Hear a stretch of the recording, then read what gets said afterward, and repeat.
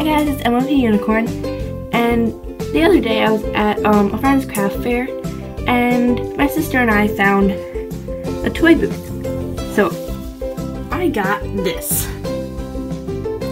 Luna is my favorite pony, so when I saw her, I just had to get her. And I'm going to be showing her to you today and telling you what I like about her. And let's get into the review. So Princess Luna is very show accurate, which makes me very happy because compared to the brushable toy Luna, she's not very accurate, but she actually looks like Luna, and it has her typical dark blue coat and blue and silvery white mane. Then her eyes are like a turquoise-ish green. She's got her light blue eyeliner. She's got her cutie mark, which is a black spot with a white moon in it. And this is her next to picture. Hold on. Just get that. She is really good. And there's Luna. And then there's Toy Luna. She even has her little crown.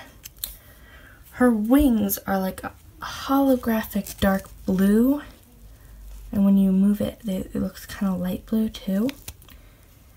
And she is part of the TY Sparkle collection, and she's got lots of kind of holographic sparkle in her mane and tail.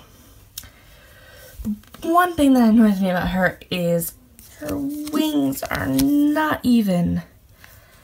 Because of the placement of her cutie mark, this wing is further forward than this one. Personally, I think this wing looks better, but that's just my opinion.